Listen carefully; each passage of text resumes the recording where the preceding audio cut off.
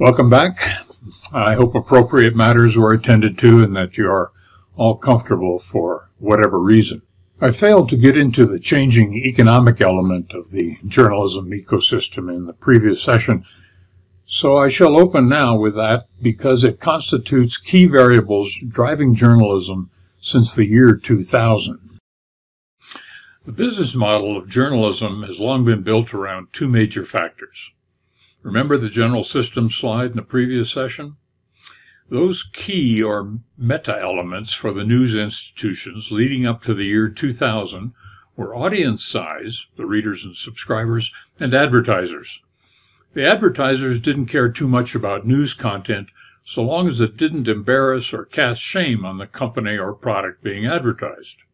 For advertisers, it's always been about the size and location of the audience, and, to a lesser degree, the perceived economic character of the audience and the audience's geography.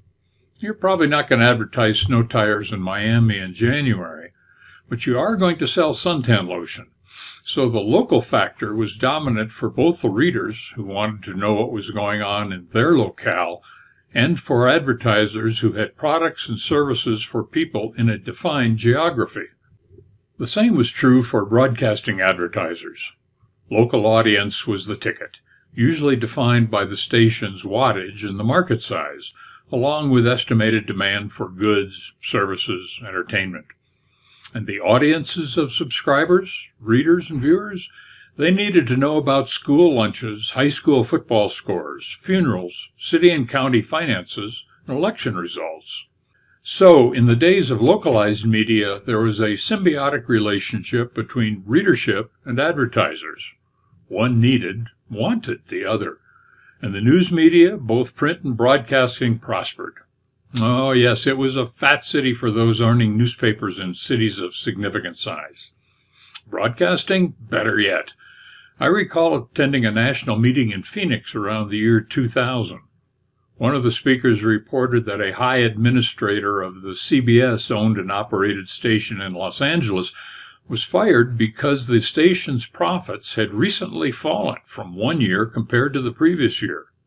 Fallen, you say? How much? The previous year in question had a gross profit around 65%. Then, oh, the tragedy. Profits fell from 65% to between 62 and 63% the next year. But from the 1970s and 1980s onward, major legal changes, not just technological, started to have a corrosive effect on American journalism and the media institutions. Yes, the First Amendment is arguably the cornerstone of American democracy. But in fact, there's been a degree of media regulation for a long time, ranging from favorable postage rates during the Revolutionary period to the FCC. It was created in the 1930s to bring some degree of order to broadcast frequencies and licensing. That was followed in the very earliest days of television by other regulations, all designed to protect local media markets and institutions, even the essentially monopolistic ones. But note the language used in the 1975 so-called ownership prohibition. It discourages ownership of both a newspaper and TV station by one company. Wow, that'll show them. Shake that regulatory finger with vigor. Then, in January 1981, along comes the Reagan administration. Reagan appointed Mark Fowler, a communications attorney who had served on Ronald Reagan's presidential campaign staff in 1976 and 1980, to head the FCC. Sound familiar? That agency began overturning existing rules and experienced, quote, an overall reduction in FCC oversight of station and network operations. Remember when you would never hear such troublesome and offensive words as virgin on television? Somewhat quickly, the so-called deregulation meant that aggressive and well-financed organizations could expand corporate ownership of television stations from 5 to 12. And in 1987, the Fairness Doctrine, which required the holders of broadcast licenses to both present controversial issues of public importance and to do so in a manner that was, quote, honest, equitable, and balanced. That fairness doctrine was removed by the FCC. That rule was eliminated by a 4-0 vote of the FCC board and stricken from the Federal Register. Congress fought against the rule and passed a bill adopting the doctrine as statute. Reagan himself vetoed the law. The broadcasting sector of the infosphere was changing in a major, and we can now understand a more significant way, perhaps than print. Thus began a bipartisan disposition in Congress for passing federal deregulation legislation, something that continued into the 1990s. So this was the last half of the 1980s, with multiple communication lengths pouring forth digital bytes by digital bytes. The infosphere was changing across the globe. The decade moved into the 1990s. George H.W. Bush was out. Bill Clinton was in. And with Clinton comes the 1996 Telecommunications Act. Some will argue even today that this packet of laws is among the most significant in the history of communications, driving even more deregulation than what happened in the Reagan years. That is, increasing the potential for capitalist corporate acquisition. The consolidation of media ownership was rampant. As you can see, ownership dropped. Consolidation led to centralized radio with pre-recorded programming. Forget the disc jockey creating a themed playlist leading into drive time. Just cue up the tape from the home office. The tide of consolidation continues through the 90s and into the second decade of the 2000s. The graphic is difficult to read here, but basically we have ended up with 4 cable companies in the United States: Comcast Xfinity, Time Warner Cable, Charter, and Cox. If you think that graphic is a lot to take in, try this one. By 1990, and for the rest of the decade, digital things accelerated. The consumer and corporate technologies, the notion of startup and venture capital and capitalists, previously unimagined hardware and software, local, national, and international infrastructure. The nation and the world was entering into the early nanoseconds of the digital age. Even though journalists were often aware that change was afoot, and a portion of us tried to grab onto the tail of multiple dynamic tigers, media institutions were flush with cash, especially those dominating or monopolizing their markets. And those institutional bosses loved the financial profits and high salaries flowing from generally traditional technologies and processes. But in the background was emerging what came to be called the long tail of media. This data visualization was and is familiar to statisticians and physicists. It is often termed a power law or a Pareto distribution.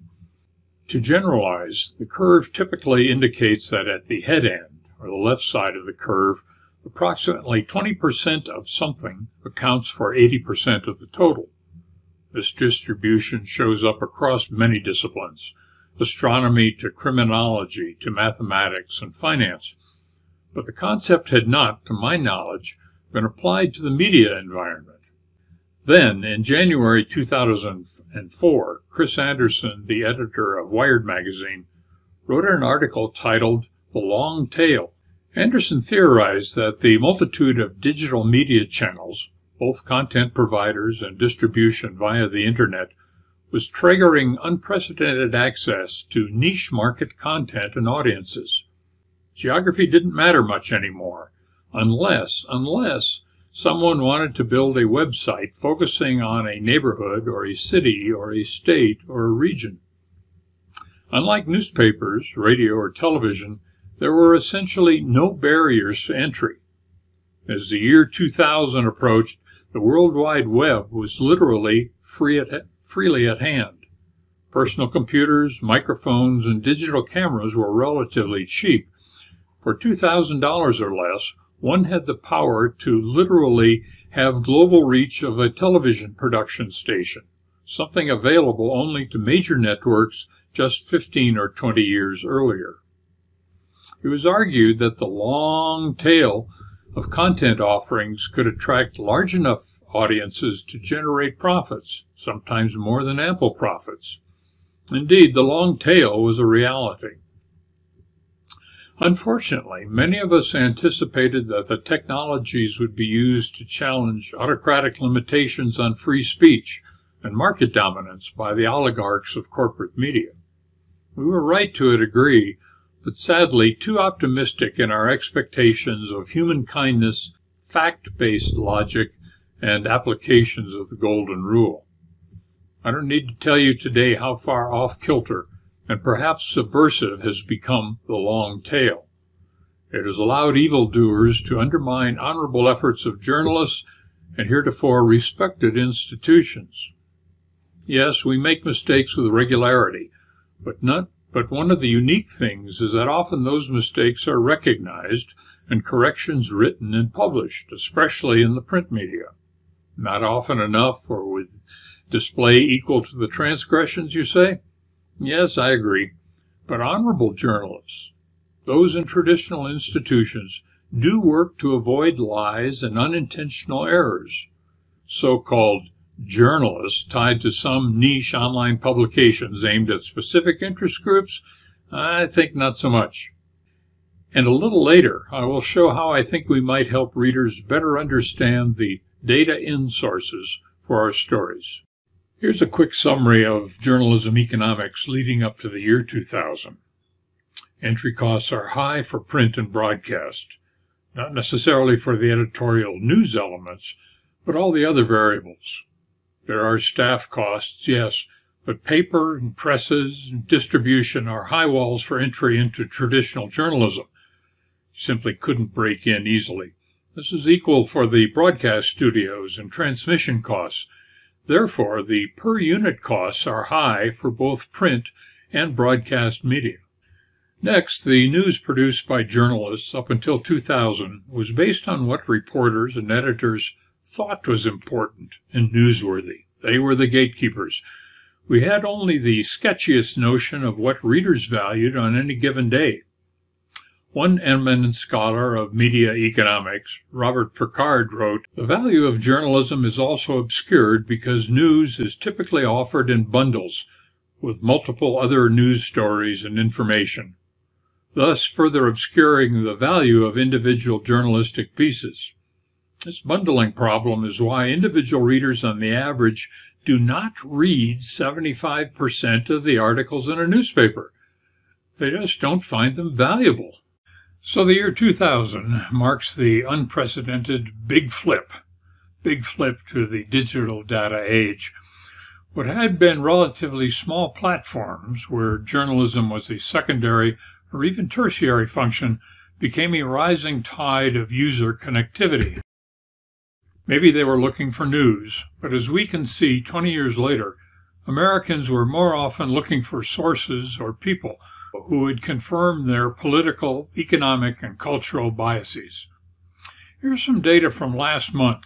It came at the end of the week when it was reported that Trump had tested positive for COVID-19.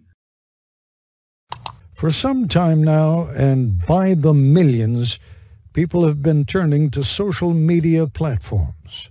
The story of the 2020 election on social media is really one of domestic partisan activity. We've seen large hyper-partisan news outlets just getting enormous numbers on social media, and they're doing it in an environment where it's a pretty loose, laissez-faire attitude toward truth, and in which this goal is just to engage people, to keep them clicking and scrolling. Kevin Roos writes a column on technology for the New York Times. So you have these just enormous numbers for these hyper-partisan news sources that are basically disconnected from the larger mainstream media. But I think what a lot of them have in common is that they're very skilled at provoking outrage. There's a saying that what's enraging is engaging. And you're telling me that they have more people coming to them then collectively come to ABC News, NBC News, CBS News, New York Times, Washington Post. Spell that out for me. Where are they going? So there's a right-wing commentator named Ben Shapiro. So again, the media's take here is that if Trump had just said the right things, if Trump had been super strict in what he said, then he wouldn't have gotten COVID. He's very popular among conservatives. And in the last 30 days on his Facebook page, he has gotten 51.4 million interactions. That's more than 5 times as many as the New York Times. And it's more than CBS, CNN, NBC, ABC combined. Remember this mystery chart quiz during the intermission? Of course you do. That's why you stayed around for the second half. The blue line on this chart illustrates the rapid, dramatic, kneecapping print revenue decline for American newspapers from roughly 2000 until 2014 or 2015. And it hasn't gotten any better. Sadly so, I think, for all of us. The red line reflects the revenues, including online subscriptions and advertising. There's a lot of data to unpack here. Let's begin with the blue line, starting in 1950. The curve is obviously on a continuous growth trend for most of the 50 years. It's headed upward for 5 decades until it falls off the cliff in 2000. Note that it took 1 decade to fall back to the gross revenue starting level of 1950. Next, the downturn began before Google started coming on strong, and Facebook was a relatively late starter, so we can't blame everything on those two. But I think we can say that Americans were starting to shift to what was perceived as free news. In fact, it was because of 2 factors. One, newspaper management thought to build a digital subscriber base, it was necessary to make the online content available for free. This was to tempt readers and to teach them about the digital sites and tools. Second, newspaper management started to see the fall-off of subscriptions, and they had to reduce costs. They couldn't reduce the costs of paper, ink, and press time.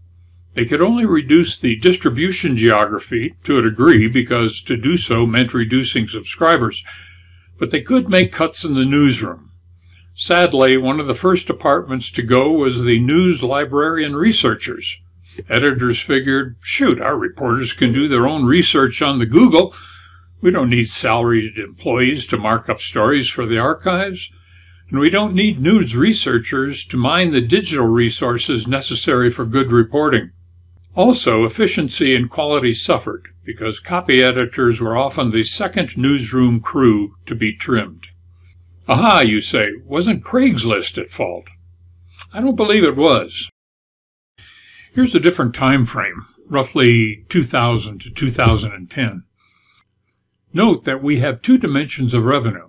On the left y-axis is Craigslist in millions of dollars. On the right axis is newspaper revenue in billions of dollars. But the difference is much more than just the dollar value. Understand that the newspaper classified advertising was a tripod structure, the old power law distribution again, because approximately 80% of the revenue came from just 3 categories: real estate ads, automotive ads, and job postings. Garage sales and pets needing a home didn't pay the bills. Craigslist initially didn't cut deeply into those print institutions, but it and evolving auto, real estate, and job websites, they did have huge advantages. And an individual could search with precision for any kind of digital content. Search by keywords or geography or price or salary range. Ink on paper classifieds were flat-footed and in a stupor compared to the dynamic digital offerings. And it wasn't just the erosion of readers and viewers. There were major changes in the nation's economic and financial structures in this period. Let's take a few seconds to scan this chart. We have major companies like Blockbuster, companies like Radio Shack, major companies like Sears and Roebuck. Each of these companies had been serious, regular, and major newspaper advertisers. And it wasn't just in the retail sector. Again, another complex chart. I realize this is hard to read because of all the details, but there were at least 37 banks of significance across the United States in 1990. 20 years later, because of mergers and consolidations, that number was down to 4. Yes, they were still doing some advertising of their local branches, but enough to reflect a degree of competitiveness? Well, you decide. So what was happening to this thing called journalism? Again, we look to the ownership changes, major consolidation, in all the media forms devoted to journalism and producing news, especially newspapers. Gee, what a surprise. All 7 of 7 major newspaper ownership chains are primarily concerned with generating returns to shareholders. And we can work down the list of characteristics to see, repeatedly, the stated primary objectives of non-local ownership. What happens when local newspapers are replaced by corporate ownership? Toward the end of the first decade of the 21st century, there were approximately 71,000 people in American newspaper newsrooms. A decade later, that number's down by nearly 1/2. The other media forms held fairly steady, and there was personnel growth and a number of digital news sites, small but growth. And remember, 80% of the news was originally produced by newspapers. Yes, we were starting to see digital operations like ProPublica and the Texas Tribune showing. So the investment corporations arrive like miners to the California Sierra in 1849. They come with the gleam of riches in their eyes. Did they come hoping to inform citizens? Are they driven to act as a watchdog of governments? Driven to spin tales of interesting people, things, and places you didn't know about? All those factors appear only in the footnotes of the corporate P&L reports. That said, we are uncommonly fortunate here in northern New Mexico to have local family corporations owning the Santa Fe New Mexican, the Albuquerque Journal and Journal North, the Rio Grande Sun, and the Santa Fe Reporter. But they are something of an exception. The takeovers of news media by major national corporations and their profit motives led to a new phase in media studies, news deserts. There are 3,141 counties or county equivalents in the United States. Each will have some elected governing body. Each will fall under the jurisdiction of a court system. Each will probably have some sort of educational system. Each will have an office to collect and disperse tax revenues. But as of 2018, 225 of those counties do not have a local newspaper or engaged local broadcast news. Half of those counties, 1,528, have only one newspaper, and it's usually a weekly. And that data was published 2 years ago. Since 2004, the United States has lost 2,100 of its newspapers, 70 dailies and more than 2,000 weeklies or non-dailies. I'm confident those numbers of underserved counties has only increased because 50 local newspapers have shut down since the COVID era began late last winter. Locally, we saw the newspaper in Los Alamos, which called it quits the end of August. The newspaper in a city-county combination with 20,000 people and perhaps the highest rate of household income and education in the nation. What then is the impact of that national loss of the news media? First, without competing media, citizens lose the synergy of multiple methods and interpretations of events and phenomena. Yes, the Santa Fe Reporter and the New Mexican will both cover Indian market, but likely from different angles. Doing so helps to illustrate the variety and complexity of an event. Perhaps more concerning is that lack of news competition leads to government inefficiency. The watchdog cannot bark if he's not awake and in the yard. In the aggregate, the lack of journalism leads to higher costs for taxpayers. Worrisome, too, is that when there is no news reported, citizens have no sense of civic action. no desire or need to participate. Who knows when the pet parade is scheduled? Who knows what issues are coming up for the school board? It's also interesting, or perhaps depressing, that we are starting to see that the lack of newspapers hinders a city's economic development. Hindering economic development? How so? In the early 1970s, when I was in graduate school at the University of Kansas, I was a stringer for the Wichita Eagle-Beacon. I recall that then there were roughly 100 plus people in the newsroom, and it was a well-regarded regional publication. A couple of years ago, 35 years later, I was at a conference in Miami organized by the Knight Foundation. It brought together journalists and also leaders of foundations, especially local community foundations like the one we have in Santa Fe, to discuss America's media. A woman from a Wichita Community Foundation reported two things.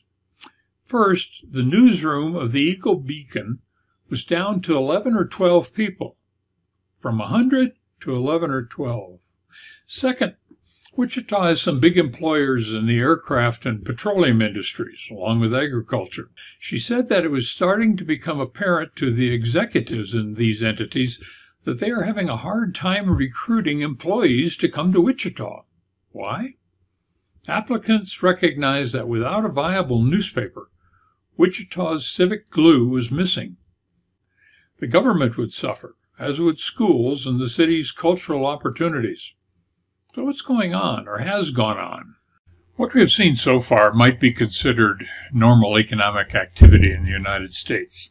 The consolidations, the mergers, the corporate takeovers.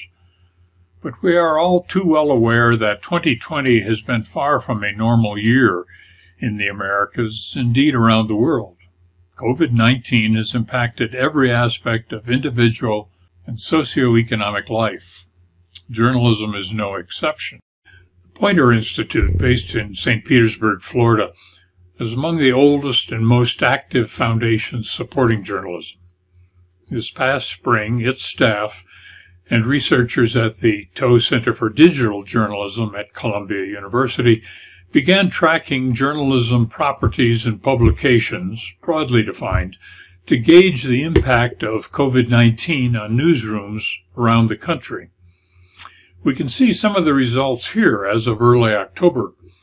If anyone is interested, we can pull up the latest data in the Q&A session. Maps like this, of course, are limited to a somewhat superficial context of general geographic data. That said, we intuitively have some knowledge of the population of the states and regions, so some patterns show up, some in surprising ways. For example, the Minneapolis area and both sides of the Florida coast. As academics like to write when concluding their articles, more research is called for. Why are these particular concentrations of COVID difficulty appearing? But what we note going on in the Minneapolis area might be driving institutional responses like this one. Press, one of our best regional papers, could be had for 99 cents. 3 months, 99 cents, 33 cents a month. Such a deal, yes? But that's just for the digital edition. The paper is betting that if it can attract a reader long enough, he or she might be converted to a regular digital and/or ink-on-paper subscription. Is this a good strategy for the paper? Maybe. This pricing research and debate has been going on for 20 years. Only tests like this can generate appropriate data.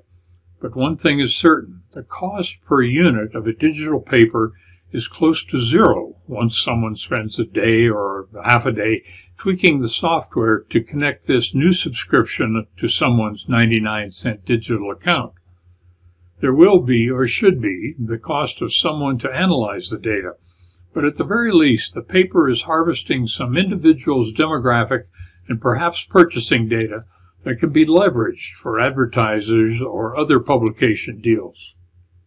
So what can be done to financially support professional journalism?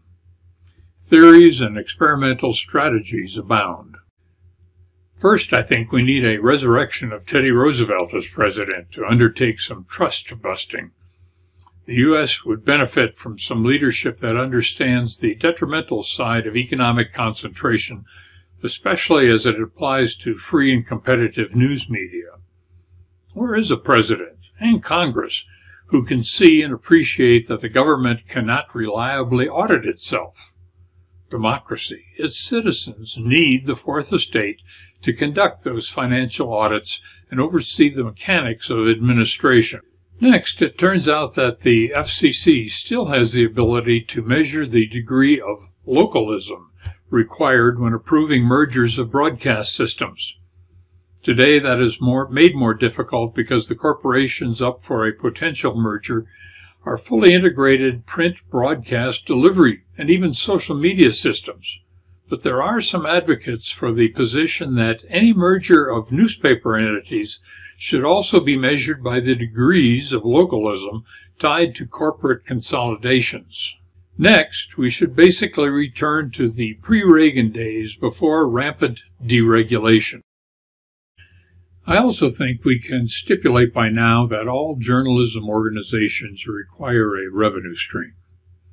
Just what, when, and how to make that happen is being debated around the world. Some observers argue we should adopt the BBC model used in Great Britain. That is, every household pays an annual tax to support government-run radio and television stations. I think not. Government control over budgets is a much too slippery slope for me. Now, you can say, well, look at National Public Radio. That works. Typically, NPR member stations receive funds through on-air pledge drives, corporate underwriting, state and local governments, educational institutions. The federally funded Corporation for Public Broadcasting amounts to approximately 2% of NPR's overall revenue. Yet there are some noble and well-intended efforts afoot for state funding. Fortunately, there are other funding strategies being talked about in various stages of implementation.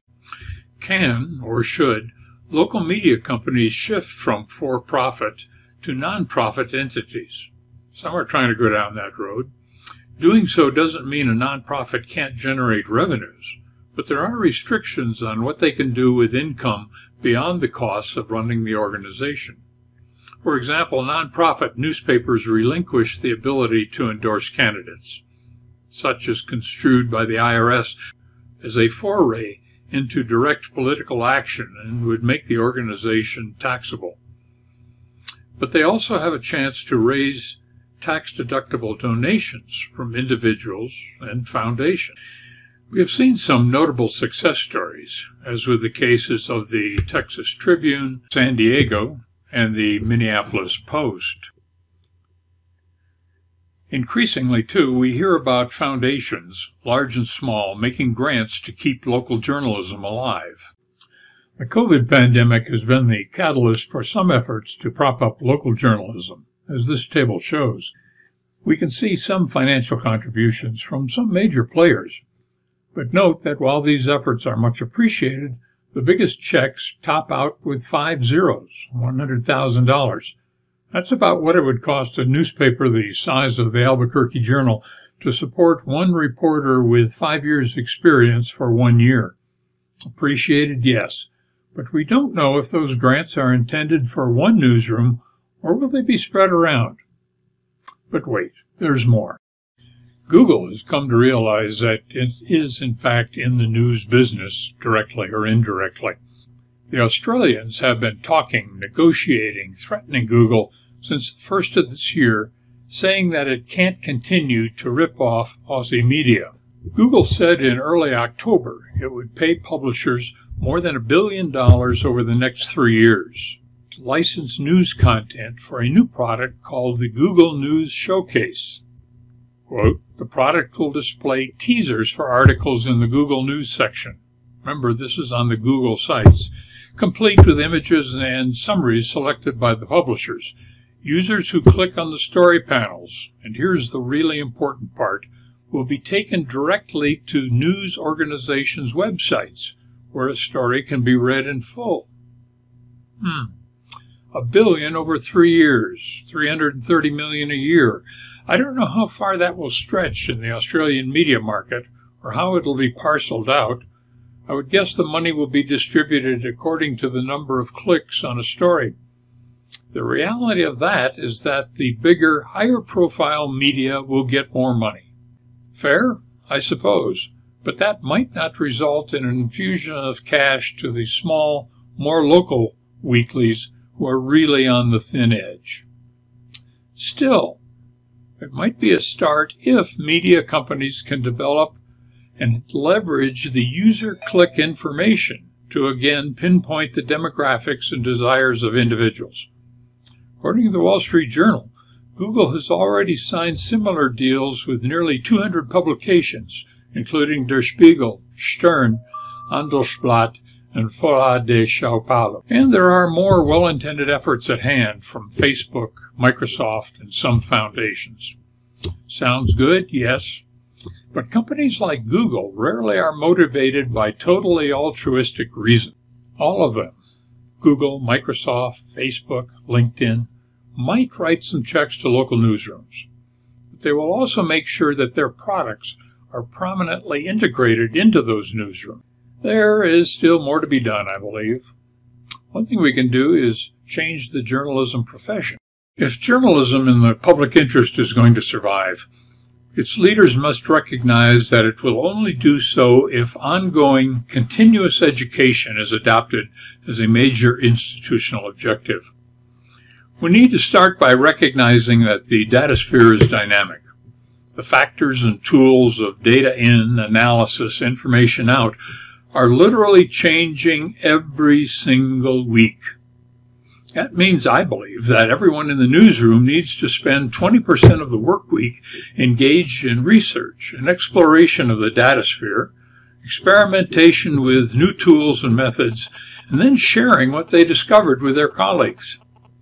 It would also help if budgets always included funds for everyone on the staff to attend at least one national conference every year, and not just journalism conferences. For me, the best annual meetings used to be the Special Libraries Association and the Esri User Conference. Esri is the Microsoft of the GIS world. Both meetings have attendees whose specialties ranged from anthropology to zoology. Such meetings are an intellectual treasure chest of new ideas, methods, and processes. Is such a shift of mission possible in times of financial stress? Only if funding sources demand that a portion of their fiscal support be devoted to that goal. It is also time for newsrooms to look outside of their particular publications. The idea of journalism competition, especially for the local and printed media, is a historical hangover. When I read the New Mexican every morning, only some of the stories, the local ones, are news. I already learned about most state, national, and international stories yesterday. Yeah, I'm a news junkie and a retired one at that, so I inhale much more news than the average person who must make time for a job and family. That said, there are important stories that could be best reported if journalists in states like New Mexico would get together in a more collaborative manner. Covering COVID-19 is a perfect example, but they should also be doing a better job of covering state government and the judicial systems. Next, newsrooms need to do more to integrate the various media platforms. Why, for example, aren't the New Mexican and KSFR, our public radio station, working together to build the richest information site for the city and northern New Mexico region? After all, it's not like they're competing for the same advertising dollars. Finally, and this might be getting too wonkish for this audience, it seems to be so even for most journalists, print journalism can and must move beyond the old don't tell, show bromide. Why? Increasingly, the general public doesn't believe that journalists are telling the truth. One way to change that perception, I hope, is to do a better job of literally showing our primary sources to our readers. We're quoting someone? Give the readers access to our recorded interview, or at least the transcript of that interview or video. We make reference to some statistics or document. Make it easy for the readers to find that source and do their own analysis. And in our writing, and subsequent printed editions, we need to implement tools to show and link. That is, make it as easy as possible for readers to connect to our primary sources that live online and in digital formats. Those can include broadcast and print sources, usually PDFs of government or government-related documents. So how do we do that? Here's a typical government news story from the New Mexican. City unveils plan. The second paragraph tells and sort of shows there is an action plan unveiled at a news conference. Okay, something tangible exists. It is likely that plan was handed out in print form. If so, the reporter can quickly scan it and turn it into a PDF that could be posted on the newspaper's website. Or, perhaps more likely, the city has already posted it on the city municipal website, making it accessible via URL. Now we're deeper into the story and learn about a scathing review of city finances. Wow, scathing! Man, that's something I want to read. So how can a newspaper or magazine make it easier for me to read that scathing document? How about the equivalent of a footnote or endnote? This requires a bit of work, but the reporter simply types a sequential number in the text. That number will link to a series of URLs at the bottom of the story, URLs that link to the actual document. Or, with a little more work, a QR code could be inserted for scanning with a smartphone. Yes, that will add work to the reporters and copy editors, but I would hope some publication would give this approach a 6 or a 12-month test to see if it improves reader faith in the veracity of reporters in a media institution. We can also make changes in journalism education. Lastly, there needs to be changes in the training of young journalists. Traditionally, student journalists were told to write so a sixth grader can understand it.